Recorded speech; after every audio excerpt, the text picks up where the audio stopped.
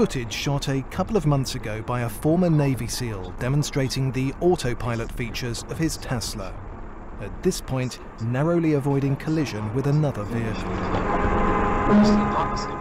On May 7th, Joshua Brown was killed when the 40-year-old's Tesla Model S drove under the trailer of an 18-wheel truck on a highway in Williston, Florida. US auto safety regulators are now investigating details into Brown's death. It's believed to be the first fatal crash involving a Tesla electric car and is likely to ramp up scrutiny of a technology that's been evolving with little oversight. Autonomous vehicles, which are also being developed by General Motors and Alphabet, use sophisticated sensors, computer software, and cameras. They guide vehicles, dictate speed, and brake without driver intervention. The driver of the truck Brown went under, Frank Baresi, said in an interview that the Tesla was moving at high speed and didn't hit the brakes. He said he believes Brown was watching a movie at the time of the crash.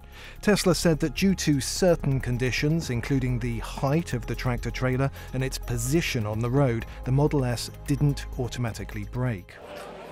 Regulators are expected to release driverless car guidelines later this summer. They'll attempt to balance concerns over the technology's readiness versus the promise of safety benefits. 90% of road fatalities are caused by human error.